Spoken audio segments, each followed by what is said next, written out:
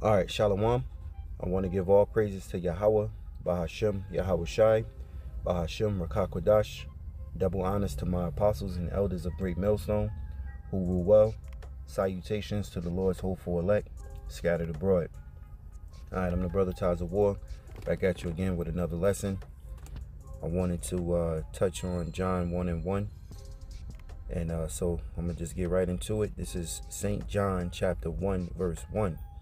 It says, in the beginning was the Word, and the Word was with God, and the Word was God. Verse 2, the same was in the beginning with God. All right, now to truly understand, all right, what the word God here represents, you have to understand Genesis 1 and 1. All right, so we go back to Genesis 1 and 1, and I'll read it verbatim first. It says, in the beginning, God created the heaven and the earth. Now, we know that this is not the Most High when it says God. You know, when you look it up, let's go into it real quick. The word God there is Elohim, okay? Which in the Hebrew is Elohim, all right? Which are the powers, okay? So these are the angels that the Most High created, okay? The powers. Go into it.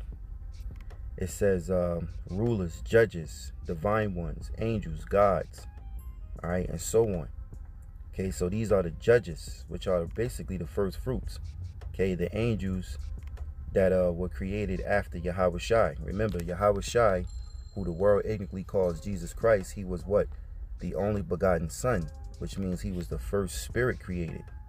All right, so now these rulers and judges, powers, it says, in the beginning, Elohim created the heaven and the earth. All right, so the angels, okay, with Yahawashi created everything that exists. And when you continue to read on, you see the word God there, God there. Now, the Heavenly Father didn't make his presence known until the second chapter, all right, here in the 4th verse, where he basically put his name out there to let it be known that he is the highest, okay? And through him, everything is created, through his power, okay? So, Genesis 2 and 4, these are the generations of heavens and of the earth when they were created, in the day that Lord God made the earth and the heavens. Now, when you see Lord God, you see that Lord in all caps before God, you know it's talking about the Heavenly Father, all right, which is the highest, okay, which is the power of all powers, Yahawah, okay, he exists. So Lord God, and how do we know that? When you look it up and you go into the Hebrew, it says Lord, in all caps it says Jehovah, but as you can see, it says Yahawah, all right, Yahawah. All right, so the Heavenly Father didn't make himself known until the 2nd chapter of Genesis. All right, so when we understand Genesis 1 and 1, and we understand that the word God there represents the powers, then we can go back to the book of John, John 1 and 1. Now it says, in the beginning, okay, let me read it verbatim one more time. In the beginning was the Word, and the Word was with God, and the Word was God. The same was in the beginning with God. So now how you properly read it to have understanding, it says, in the beginning was the Word, and the Word was with the powers, and the Word was a power.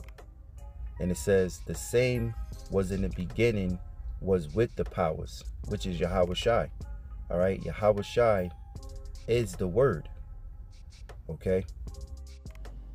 Okay, I wanted to make a quick point here in John 1 and 1. When you go into the word God here, right, you get the Greek word theos, okay? And real quick, the root word of theos is theo, all right? And really it just means God. It says many names beginning with the root theo, derived from the ancient Greek word theos, which means God. Okay, so now we go back to the blue letter. Okay, and also you got to be mindful, the blue letter goes off. But as we read, see it, Holy Spirit in third person. Now, spoken. See, okay, here we are. It says, refer to the things of God, his counsels, interests, things due to him, whatever can in any respect be like unto God, or resemble him in any way. God's representative or vicegerent. It says of magistrates and judges. See, so this word theos, which the root word is theo, goes back into the Alahims, the powers, okay, the angels, all right, which was we read in Genesis 1:1 when you look up the word God. Okay, God representative or vicegerent of magistrates and judges. Okay, these are the judges. So if anyone wanted to look it up, and it gives you a different meaning here, but it's still the same. Okay, and to prove that Yahawashi is the word which became flesh, first off, let me jump down here to verse 14. Okay, because remember, it says in the beginning was the word, and the word was with the powers, and that word is Yahawashi. So when we jump down here real quick to verse 14, it says, and the word was made flesh and dwelt among us, and we beheld his glory, the glory as of the only begotten of the Father, full of grace and truth. You see, being the first spirit created, which is Yahawashi. Verse 15, John bare witness of him, and cried, saying, this was he of whom I spake, he that cometh after me is preferred before me, for he was before me. And of his fullness have all we receive, and grace for grace.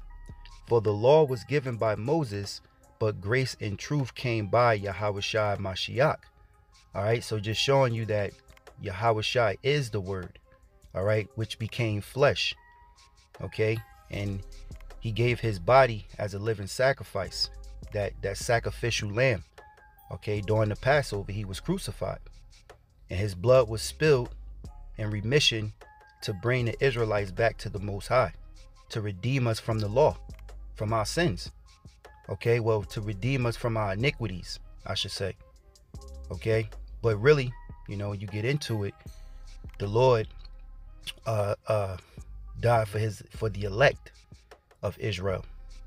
All right, which through the elect of Israel, all Israel is delivered, because the Lord, okay, he prayed for those that was given to him by Yahawah, and that's the elect. All right, he said he prayed not to the world. Okay, so all right, the word was made flesh.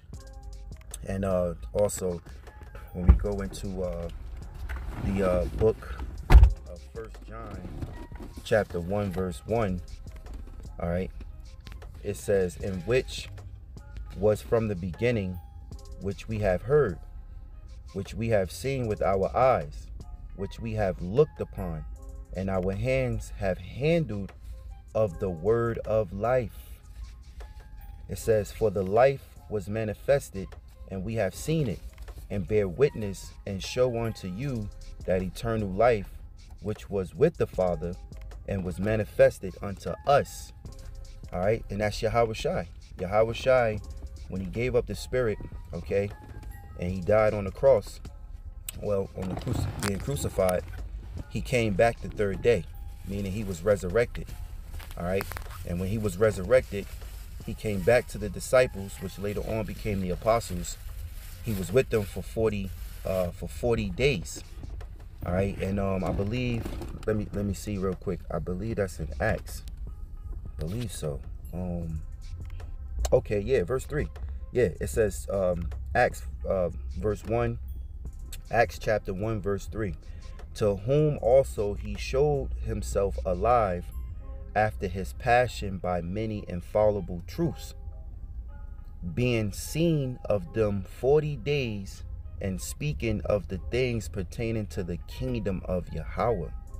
All right, so this is, all right, the resurrection, all right, when Yahawashi returned and he showed the disciples, which later on became the apostles, he spoke of the kingdom and he revealed himself. This was the word, all right, which was made flesh. Okay, so let's just go back to the book of First John and 1 and read it again. And which was from the beginning, which we have heard, which we have seen with our eyes, which we have looked upon, and our hands have handled the word of life. Because when Yahawashi returned, all right, they wanted to see, was it true?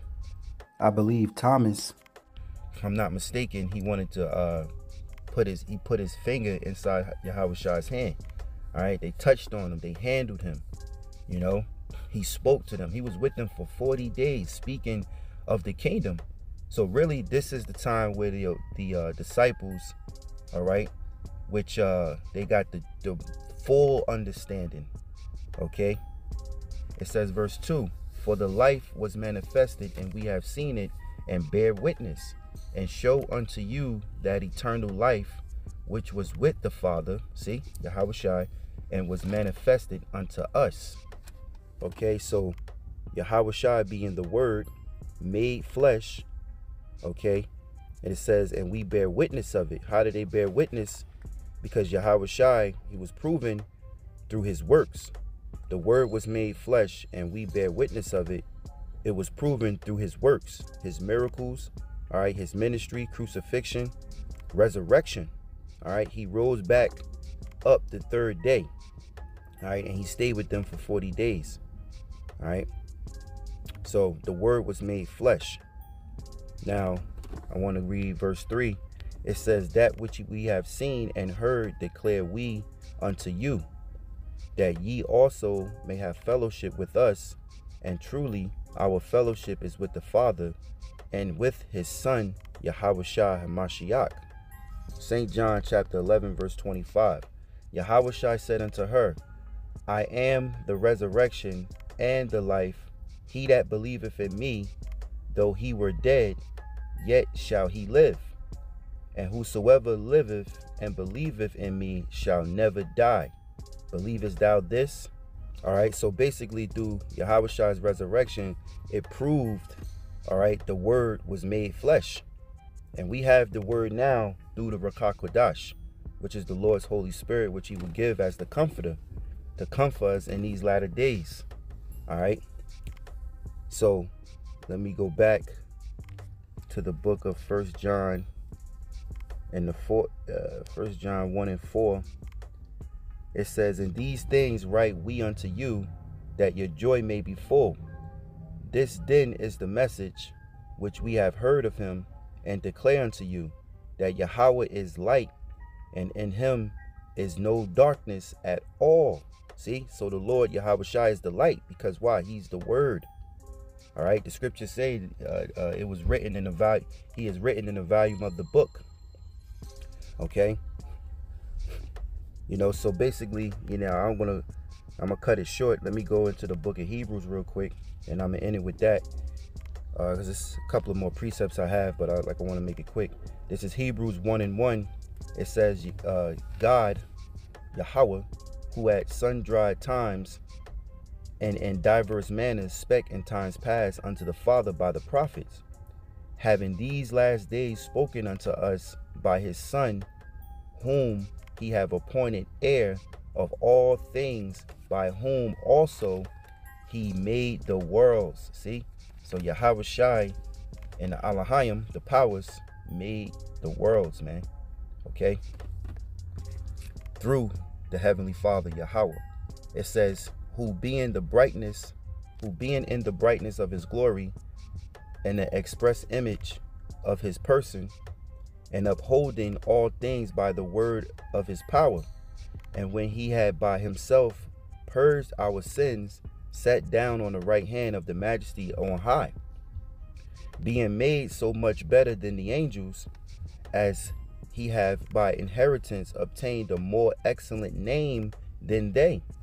For unto which of the angels said he at any time, Thou art my son, this day I have begotten thee? And again, I will be to him a father, and he shall be to me a son.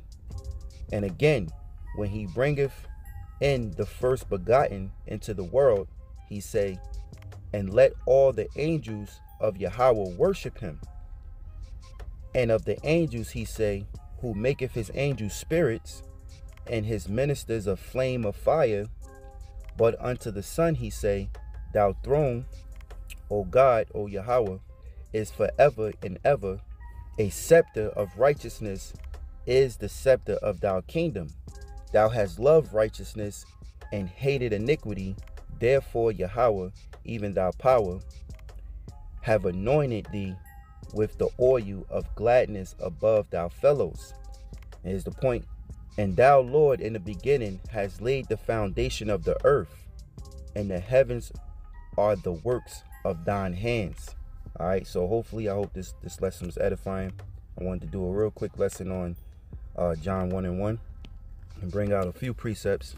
All right, I want to give all praises to Yahawah, BaHaSham, Yahawashi, BaHaSham, Rawchaa, Qadash. Double honors to my apostles and elders of GreatMillStone who rule well. Salutations to the Lord's hopeful elect. Shalom.